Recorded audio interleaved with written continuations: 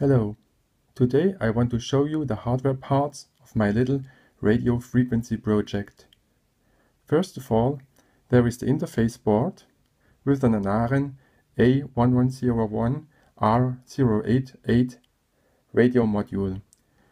The radio module is based on the Texas Instruments CC1101 transceiver chip and works in the 868 MHz band.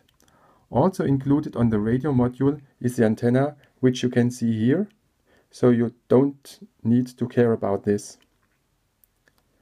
The interface board costs about 30 euros. Why do I use this expensive interface board instead to directly use the radio module? The answer is, I'm not good at soldering and these chips nowadays are pretty tiny. The radio module comes as a so-called LGA, land grid array, which is a type of surface mount packaging for integrated circuits, having a square grid of contacts on the underside of the package. So I think, beside major experience in soldering, you also need special equipment like a rework station. So let's have a nearer look to this. You can see the header sockets here. Actually, it's pretty tiny. Second, to connect this interface board to the Raspberry Pi, I created my own adapter board as PCB. You can see the header connectors here that will connect to the Anaren interface board. Here on the side, you can see the connectors to the Raspberry Pi's GPIO headers. The main task of this adapter board is to connect the pins of the Anaren radio module with the respective pins of the Raspberry Pi's GPIO pins. Let's have a look at the back side.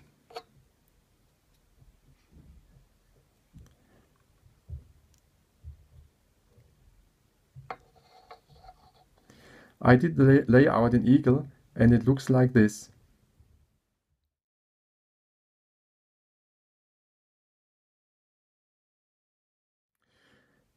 Now let's plug this together.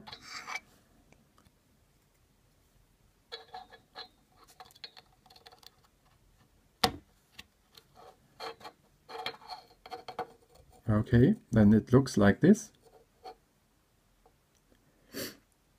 And finally our Raspberry Pi comes into place. And it fits here on the GPIO headers.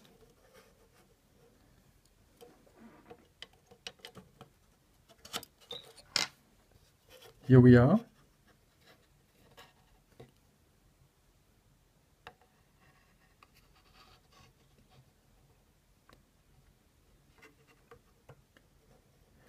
If you liked this video, you can follow my blog at wolfgangklenk.wordpress.com. Thanks for watching this video. Bye bye.